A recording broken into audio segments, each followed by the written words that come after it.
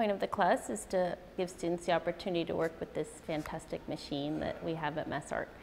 And the wonderful thing about the laser cutter is you can design a file in Illustrator and it will perfectly cut in most materials your design. So everything is very concise and articulated and very detailed. So the pieces just come right out. I show slide presentations of ideas that they might use from different artists in history, not necessarily contemporary artists who are using laser designs in their work, so that they could start thinking about ideas about what they might want to make. And then we go over a little bit of what the process is, which requires a slight knowledge of Adobe Illustrator that I can teach them the basics, and also they can learn here at MassArt.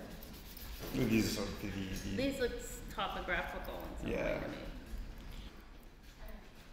The first assignment was to do 10 rings, being as experimental as possible with materials and as outrageous as possible with form. Now they're working on an assignment in 4 different categories: fashion, jewelry, sculpture, and functional or non-functional objects.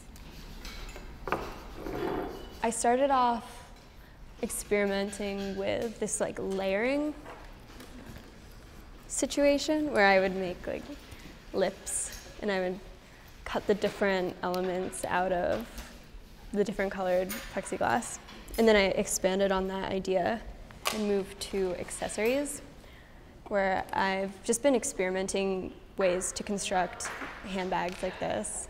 This one has hinges, this one is more of a box.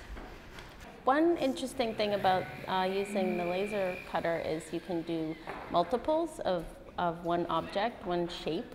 So if you wanted to make a series of jewelry pieces that required many of the same shapes that are exactly the same, you could easily do that with the laser cutter, and you could use many different materials and you could combine materials.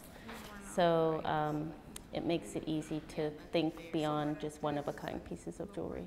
Triangle shape to the end, so it would give it more strength. Don't you think that's still a little bit? My research is about materials and tangible experiences with media.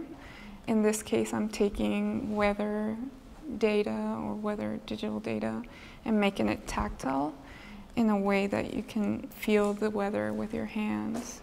So I created this system where you can see the weather conditions in a specific day, and you can feel each piece, and it will have a meaning. I like combining the idea of having a very modern tool, mixing it with an ancient technique and skill set. I think it's important to keep current and be able to do both if you like to work with your hands and you also want to, be involved in what's happening in the digital world. Carolanne is a great teacher. She is so enthusiastic, so willing to help, and it's just a pleasure to come to class. And she's very inspired with her ideas, never saying, no, you can't do that. Quite the opposite, just pushing you to do more. It's great.